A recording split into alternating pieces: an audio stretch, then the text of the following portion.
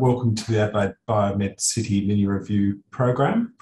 My name's Andrew Zannettino and I'll be the chair for this session this afternoon. But before I introduce our first speaker, I'd like to acknowledge that we're meeting here today on Kaurna land, and the Kaurna people are the original custodians of the Adelaide Plains. I'd like to pay my respect to elders past, present and emerging. I'm really pleased to be able to introduce our two speakers, who are Dr. Rob Bryant and Dr. Hannah Wardill. Our first speaker this afternoon is Dr. Hannah Wardill. Hannah is an NHMRC CJ Martin Fellow who has recently returned from the Netherlands and now leads the Supportive Oncology Research Group at the University of Adelaide and located at Zannettino. Her research aims to improve the quality of life for people living with or beyond a cancer diagnosis by preventing the physical and psychosocial consequences of treatment.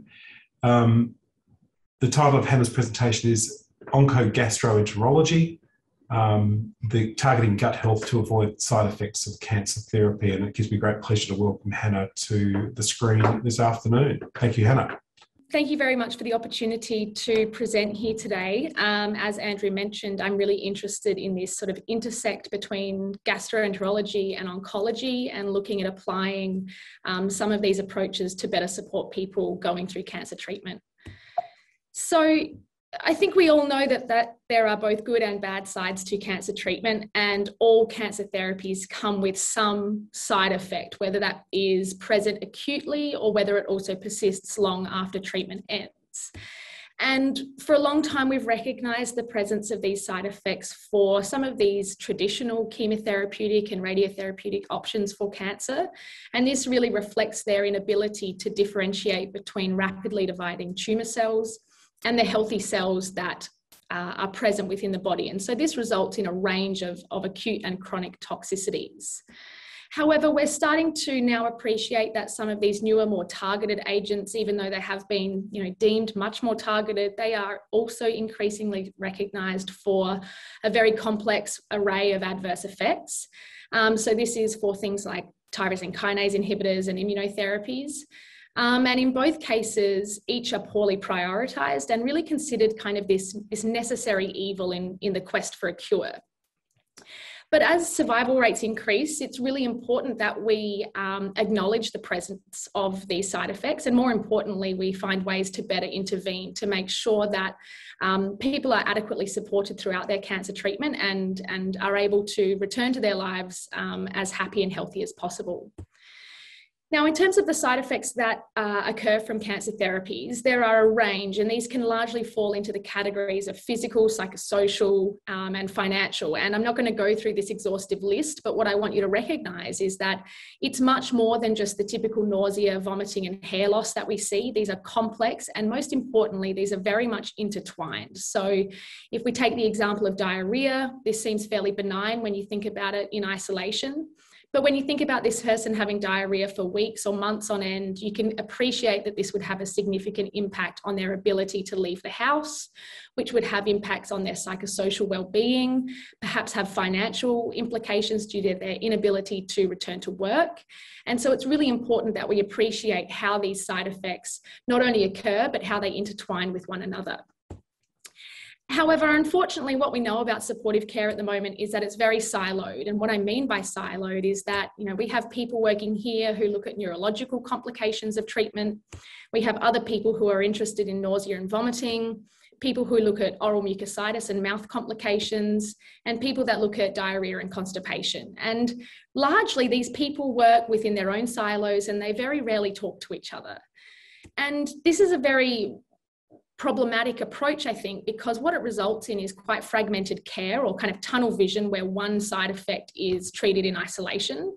And this quite clearly results in significant polypharmacy where people are taking many concurrent medications. And in fact, 88% of people with advanced cancer qualify for polypharmacy.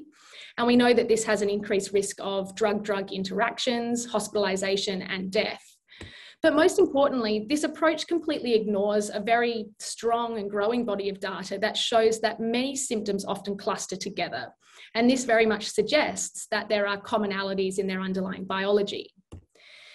Now, in terms of my interest, and that being the gastrointestinal microenvironment and gastroenterology, I think that there is a really important role for gut health and its relevance to supportive cancer care. And I think we can appreciate this by just simply looking at the vast variety of functions that the gut, so when I talk about the microenvironment, I mean the mucosa and the resident microbes in the gut, what these factors are able to control. We know that they are important in nutrient absorption. That is the most fundamental role of the gut. They form a physical barrier. They contribute and control immunological function. We know that there are impacts on circadian rhythm, hormonal control, cardiac function, brain function and mood, and drug metabolism. And so for me, immediately, I can see so many examples or applications for how the gut may be implicated in some of these complications of cancer treatment that I've previously described. And this is really important as well because the gut is highly vulnerable to injury. It's one of the most rapidly dividing cell populations in the body, and so it's highly sensitive to acute cytotoxic damage from systemically administered cytotoxic compounds. So what we see is that we have acute damage to our rapidly dividing epithelial cells that line the gut. This causes oxidative stress. We see significant mucosal inflammation, and this results in complete destruction of the mucosal barrier within the gut. So histologically, it looks a little bit like this. So you can see on the right-hand side, we have got this is the colon in a rat that's been treated with a high dose of melphalan. We can see areas of frank ulceration and near perforation when we look at this histologically.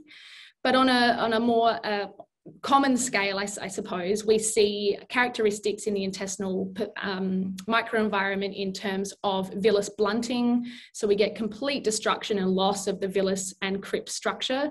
And we also see this within the colon as well. And this typically happens within sort of 3 to 5 days after administration of chemotherapy.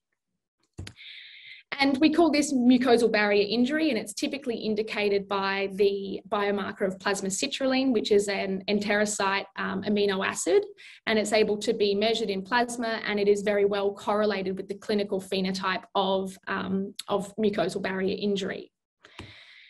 However, what we also know about mucosal injury is that it does create a very hostile environment for the resident gut bacteria or the gut microbiome. And so when we think about the gut microbiome, it's all about being this healthy and diverse ecosystem like a rainforest. But what we know after cancer therapy is that it tends to look a little bit like this, where it's completely depleted of its species. So it does decrease in its overall richness. But what we also see, just like we see, cactuses dominating a desert landscape, we start to see organisms that have evolved to be able to cope with these stressful environments. They tend to dominate the luminal environment of the gut after chemotherapy. And so what we see is enteric pathogens like Enterococcus and E. coli dominating the microbial landscape. And this is a really significant factor in actually predicting some of these acute and chronic side effects of treatment. So what we know is that mucosal barrier injury and microbial disruption are actually increasingly recognised to be associated with a range of complications of cancer treatment. So we know that they're associated with diarrhea and constipation, infection and fever, graft versus host disease, which is a complication of stem cell transplantation, cognitive dysfunction, cardiac toxicity, peripheral neuropathy, fatigue and sleep changes, changes in body weight, and anxiety and depression. And I think that this really does reflect that list of factors and functions that I previously explained that the gut is so important in regulating. And so my group is really interested and is actively pursuing interventions that are targeting the gut microbiome and the mucosal barrier with the goal of controlling multiple side effects concurrently. We want to minimize that polypharmacy, and we want to do this by supporting the gastrointestinal microenvironment. So I wanted to give the example, or one example of this for today's presentation, which is targeting the mucosal barrier. And we decided to do this with the IL-1 receptor antagonist anakinra, because we know IL-1 beta signaling is critical in the potentiation of mucosal injury. So we looked at this in both a phase 2A safety trial and also in a preclinical model where we looked at efficacy, and this model used high-dose melphalan to induce mucosal barrier injury. We also looked at a range of outcomes, including weight loss, food intake, microbiome composition, and the occurrence of fever. So we've got on the right-hand side here, plasma citrulline and body weight changes up the top two graphs. And we can see that the plasma citrulline, whilst we did still see a reduction in the levels of citrulline in our melphalan and anakinra group, this was significantly reduced in our anakinra group. So this very much indicated that by controlling mucosal inflammation, we were able to strengthen or minimize the intensity of mucosal injury. This had a significant impact on the weight loss of these animals, where our animals really didn't lose any weight at all. They certainly plateaued in their body weight, but they didn't decrease as much as the melphalan alone. And of course, this also helped our animals maintain their food intake. Again, we're not expecting to completely abolish the effects of chemotherapy. We're hoping to have a substantial impact on the severity and the depth and duration of these symptoms. And we were able to achieve that using anakinra. What we also found that was by supporting the mucosal barrier and supporting mucosal integrity, we're able to stabilize the composition of the microbiome. So this is the microbiome composition shown in relative abundance at the taxonomic level of class. And we can see that on day 7, which is where we actually saw some examples of bloodstream infection in our animals, we saw an expansion in the Enterococcus group. So we can see here that we have an expansion, and this was significantly attenuated in our anakinra and melphalan animals. If we then also look at the composition of the microbiome, we can see that there were significant shifts in its composition, with anakinra helping to maintain the levels of a commensal bacterium called Faecalibaculum, which is well established to be quite an important commensal microbe in maintaining gut health, and it's also been implicated in a range of other sort of pro-health factors as well.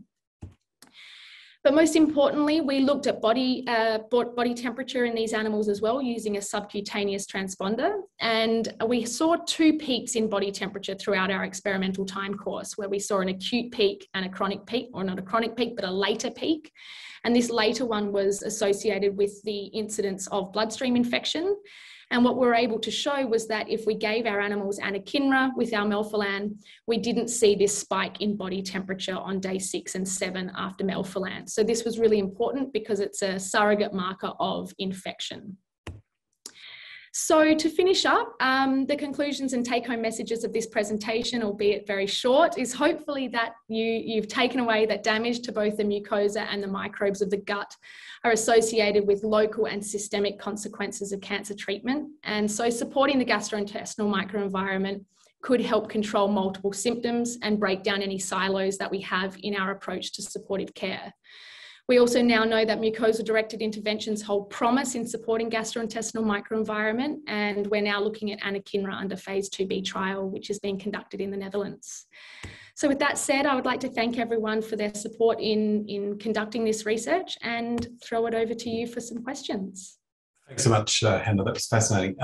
Hannah, look, there's so many questions, and given the amount of time that we have, unfortunately, I can't ask all the questions that I do have, so I'll have to take them offline. But absolutely, I do want to ask a couple of things about the fact that obviously your metagenomics demonstrates a significant benefit with anakinra treatment. But the question I've got really relates to how do we what understanding do we have around the sort of complexity of the microbiome between healthy individuals? Do we know? Do we have a sense of that from studies to date? So when you say complexity, do you mean sort of the differences in people's microbiome? Yeah, so the different the different classes. So do we see a sort of a representation of those different classes in a normalised way across healthy individuals, or is it very different across females, males, or is it different between different ethnicities, or dependent on the actual your diet, for example? Can you give a sense of that? Really good question. Yes, there's absolutely differences. I mean, the microbiome is considered to be as unique as our fingerprint. And so, this reflects the cumulative impacts of almost everything in our environment, including as well as our genetics. So yes, there is quite a significant degree of natural variation. Fascinating. And just one other thing, I mean, the global probiotic industry is sort of tipped to sort of approach $70 billion by 2023. Look, to my understanding, probiotics are a relatively small number of different bacterial strains that are actually grown up and then provided to individuals. Yeah, but is there any evidence really that they do serve benefit? And could they, in the context of cancer therapy, actually provide a sort of prehabilitative effect to the gut? We did a meta-analysis a little while ago on probiotics and found that actually there was no evidence to suggest their benefit. However, this was slightly undermined by the variation in the field, different probiotics used in a range of cohorts. But I think my challenge with probiotics, or my gripe with probiotics, is the generic nature of them. We pluck one off the shelf and we hope that it works. But I think what we need to do is get a better understanding of which microbes are associated with preferable outcomes and then look to harness those. Thank you, Hannah. And I have one question from Rob Bryant, and it actually says, "Hi, Hannah, immunosuppressive risk associated with anakinra." Yeah, great question. That was the main reason that we did the phase 2A safety trial as well. We recognised that risk, but we saw no adverse events on top of the typical adverse events of stem cell transplantation in this cohort, and they were able to tolerate the maximum tolerated, or the maximum dose of the study, which was 300 milligrams per day. So it was all good, but yes, it was a risk that we wanted to address. Hannah, thanks so much for your presentation. It's been really fascinating to hear about the work that you're doing, and I wish you luck in the future. And that leads me to an opportunity to introduce our second speaker for this afternoon.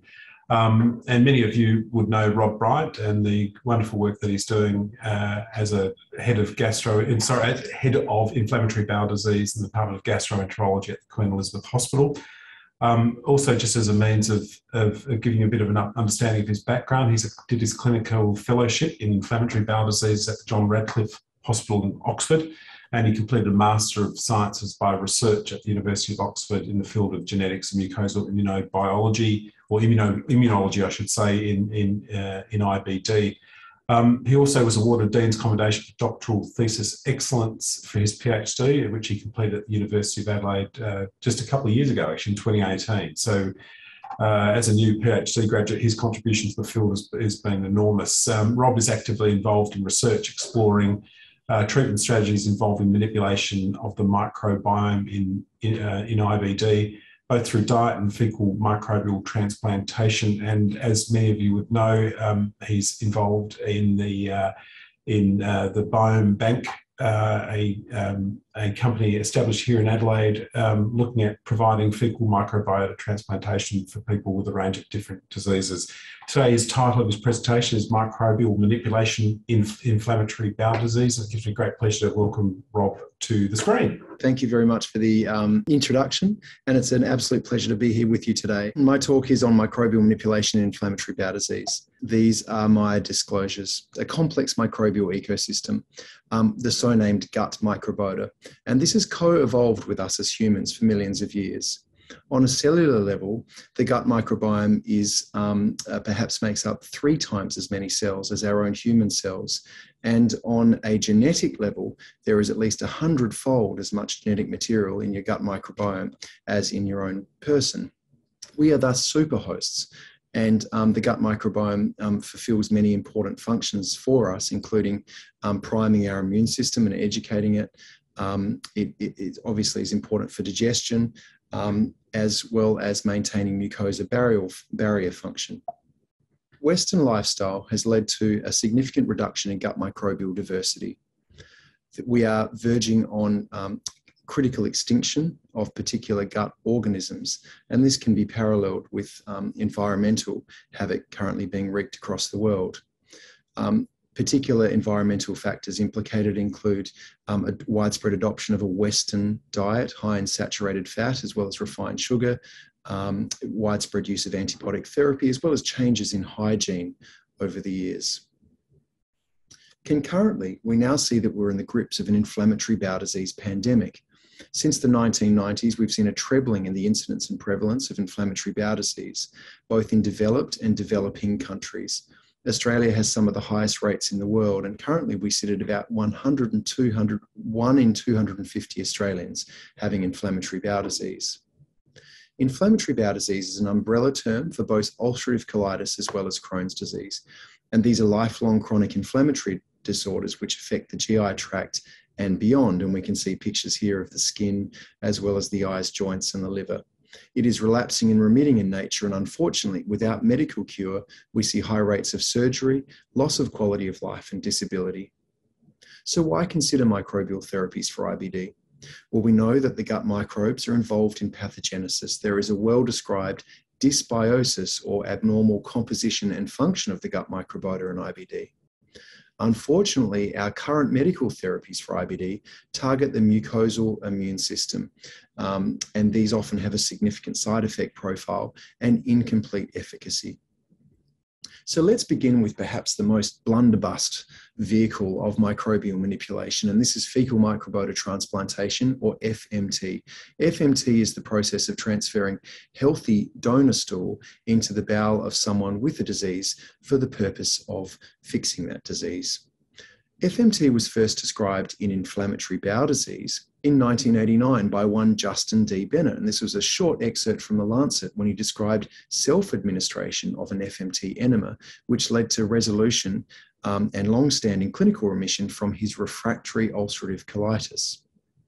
Since that time, Sam Costello's study is one of 4 randomized controlled trials, which now show induction of remission over 6 to 12 weeks with the use of fecal microbiota transplantation for mild to moderate ulcerative colitis. For those not familiar with the area, perhaps 30% might look modest for donor FMT as compared to autologous FMT, and this was a consistent result across the trials. But when we put this in the spectrum of our currently available biological therapies, we see that FMT is highly efficacious for remission induction, with a similar gain over placebo to these very expensive biological therapies. Beyond crude FMT delivered as whole stool, we are now entering a phase of optimized FMT in the form of crapsules. This is a term for lyophilized FMT, which is freeze-dried. A recent Australian trial conducted in Sydney, the Lotus study, showed us these oral lyophilized FMT primed using selected donors without particular organisms thought to be harmful for IBD, with antibiotic pre-treatment in the form of a combination regimen to create a niche for the transplanted organisms, showed an remission induction effect in ulcerative colitis as good as anything else in the literature at 50%. Further trials are to come in this area. But where are we heading with FMT? There is variability with it. Whilst there are no safety concerns, it certainly is a difficult therapy to regulate. So broadly, we are moving towards second generation therapies and beyond. The first of these is ethanol-treated donor FMT. This leaves us with just spores, and these spores are stable at room temperature, which make them an ideal drug. Of provisional data, again with vancomycin preconditioning, shows us that spore-based therapies are again effective for remission induction in ulcerative colitis. I think the field is really heading towards more rational microbial therapy, and this involves reverse engineering of defined bacteria down to strain level.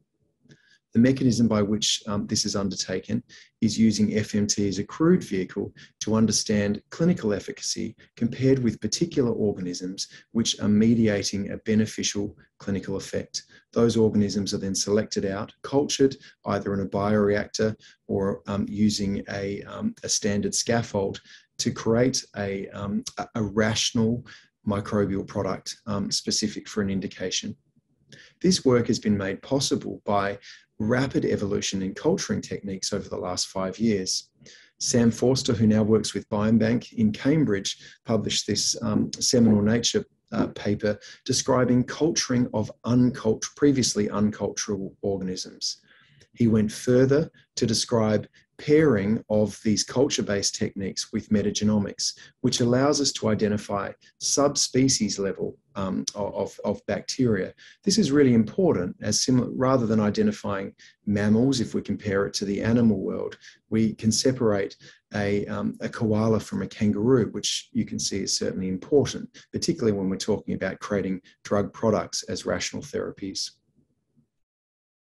So the future is bright for FMT and second generation therapies, but how about something perhaps even simpler, or seemingly simpler, dietary therapy in inflammatory bowel disease? For more than 50 years, dietary therapies have tried and failed, and unfortunately, this has led us to an environment where current evidence and recommendations are conflicting. They're often on the internet and patient-targeted and non-nutritionally sound. Thankfully, we're getting more evidence coming through over recent years. The premise is that diet is a key determinant of your gut microbial enterotype. The pin-up child of dietary therapy and inflammatory bowel disease is exclusive enteral nutrition. This involves use of liquid nutritional formulas alone without intake of table food or fluids. EEN is a remarkable therapy and induces remission in more than 2/3 of patients with active disease, can ameliorate complicated disease, improve nutritional status, and all this without the use of immunosuppression. We don't really know how EEN works, is the simple summary. We think it starves bacteria of dietary substrate, and therein, by diminishing bacterial density, may lead to restoration of the mucus and gut mucosal barrier. It will also diminish the prevalence of pathobionts, which are resident microbes with pathogenic potential. But while it does those things, it also does what seems to be harmful, and this is the paradox. It decreases diversity as well as the abundance of protective species. It seems that exclusion of table foods is what counts. EEN is unpalatable, and therefore recent efforts have focused on other dietary strategies. The most publicised of these is the Crohn's disease exclusion diet, which relies on increased dietary resistant starch coupled with reduced fat as well as diminished intake of protein and processed food. When trialled versus EEN in a small paediatric cohort, we saw that the Crohn's disease exclusion diet was understandably more tolerable. It also had a better remission induction profile than standard EEN. There were microbial changes similar to EEN, and further work is being undertaken on this Crohn's disease exclusion diet. Diets for ulcerative colitis have been less successful than those for Crohn's disease, but this is a major topic of our work at the Queen Elizabeth Hospital in collaboration with our partners in Melbourne. There is a diet being trialled called the Foreshore diet, which again has a reduced protein load, reduced sulfur, no food additives, and increased fermentable fibers. And our pilot study to date has shown this to be tolerable and effective, and we're just starting recruiting for our randomized trial this month. I'd like to leave you with a tantalizing slide, which is the combination of FMT with dietary therapy. We've only trialled this in a small number of cases, although we have plans for larger trials. But in refractory and severe patients, we have found that FMT combined with a defined dietary strategy, the Foreshore diet, has led to quite a remarkable resolution of clinical and endoscopic inflammation, which has been shown to be durable out to 6 months, even beyond the graph shown. Moreover, we've shown that the changes in the gut microbiota profile have changed towards those of the donor profile, and this has, we have observed sustained engraftment with the ongoing use of dietary therapy. So this is certainly an exciting direction. So to summarize, gut microbiome is critical to human health. IBD is associated with dysbiosis, and microbial manipulation holds promise as an effective therapy for IBD. We currently have FMT, and we're looking towards these optimized second-generation rational design therapies. And dietary therapy is also going to be a mainstay for this area. I'd like to leave you a picture with young Albie, who is certainly working on his microbiome at the moment. Thank you. Thanks so much, Rob. That fantastic presentation, and young Albie looks like he's got probably more food on his face than he does in his gut at the moment. So good on him. Good on him. It's exactly the way he should be eating as a child. Look, terrific. Thank you so much for a presentation. It was really fascinating from the perspective that you're now seeing the use of FMT in areas beyond Clostridium difficile treatment, which is clearly a very effective treatment for that. And I promised myself before, recognising that I was going to be chairing a session on poo, that I was not going to make any jokes. But you started with the first gag of the idea that we'll be able to take oral microbiota using a crapsule, I think you called it, which is a great name. Can I have a sense of what sort of, how often do you have to take a crapsule in a therapeutic context? I mean, is this a daily that's a good question. crapsule? Yeah. I mean, currently we use, the existing trials, both predominantly, most of those for Clostridium difficile infection, as you've mentioned, that's been the mainstay. Yeah. And the primary indication for FMT therapy. The existing 4 randomized trials have used syringe-based or, crude donor fecal microbiota transplantation. So technique that is, it is mixed with glycerol and saline into a mix. But freeze drying takes down the volume of stool significantly. And so the volume of stool per crapsule is highly variable, but we are talking a number of these tablets each day to have the similar volume of bugs and the density of bugs to mediate the effect of FMT. So that volume can be variable depending on how we process it, but perhaps somewhere between 5 and 20 per day. Right. In terms of right, she just made a comment. It can be up to 40, but technology's right. Indeed. Just as a means of a follow-up, clearly with the FMT that is currently available for a treatment of C. difficile infection, I mean, you're actually taking a stool sample from a healthy individual, and it's not obviously without its risks, just because while the individual may be healthy, the stool itself may be quite healthy, but there may be evidence or existence of pathogenic species of bacteria in that stool. How do you control for that? How do you test for it? And how do you then select a stool sample that is then used clinically? You're right, Andrew. And this has been one of the big, we've known for more than 10 years, people have known that FMT is efficacious for recurrent and refractory C. diff infection. From the regulatory standpoint, it has been, how do we standardize this product and make it safe? To begin with, current data shows that FMT is actually extraordinarily safe. There are very few recorded severe adverse events, most of which have actually been related to the route of administration. So upper GI delivery and aspiration has been an issue in the past. I suppose with regulation has become more stringent criteria as to donor selection and screening. So Biobank as a registered stool bank undertakes very stringent and robust screening protocols. Only 3% of applicants, donor applicants, are accepted. They undergo an initial physician questionnaire from everything from past medical history, recent exposures, current history. They then undertake a full screening panel, including stool and blood tests. The stool is then collected over a period of 90 days. And during that time, it is quarantined until there is a second screening phase prior to release of stool. So that is the level of stringency. So there were, however, you're right, reports of injury and even death related to extended spectrum ESBL beta-lactamase producing organisms associated with FMT, but this was in a stool bank that was undertaking less stringent screening of their stool. So there are risks, but we certainly minimise them. Yeah, look, and just one final question, because I'm conscious of the time, but one thing that I was really curious to see, that one of your clear endeavours is to essentially look at next phase or next stage microbial therapies, which will rely on a very clear understanding of the composition of the microbiota that you're going to be using clinically. The complexity and the number of different bacterial species that are within our gastrointestinal tract, it does lend to a bit of fear on my part to know that how in goodness name can you actually derive a therapeutic product from such a complex array of bacteria.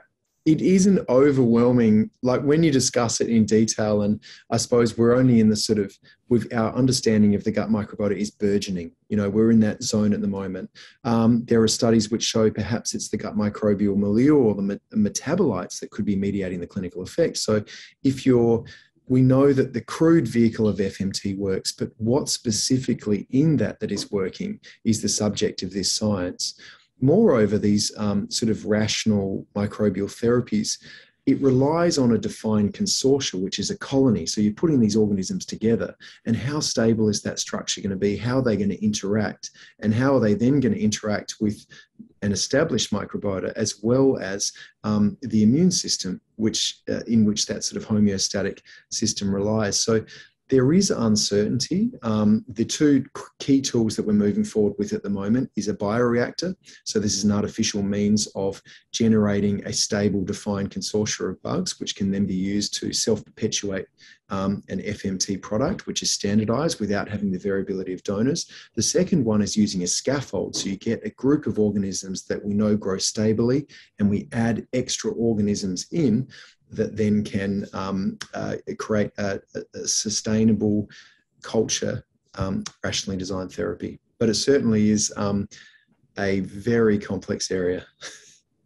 Yeah, thanks so much, Rob. Look, I'd like to thank both our speakers today, Hannah Wardill and Rob Bryant, for fascinating discussions and of an area that is, I guess, has potential to affect us all. Our gut seems to have its own mind at times, and I think in the sense that we now have a very complex interplay between a bacterial microbiota and the individual self that plays a critical determinant of your well-being as you go through life. So look, thank you for that fascinating presentation. Before we close off, I just want to remind people that these mini reviews are actually recorded and are available on the ABMC website. So if you go to the ABMC website, which is www.adelaidebioMedCity.com, all one word, under the banner webinars, you'll find this and past webinar recordings. I'd encourage people to remind your colleagues that these webcasts are live on Tuesday afternoons at 4:30. And we'd love for you to join in reminding people to build the awareness of these mini reviews, because it's a really great way of sharing what the incredible research that's going on here at the Adelaide Biomed City. So again, thank you to our speakers today, and please join us next week at the same time and same bat channel for more fantastic research and science. Thanks.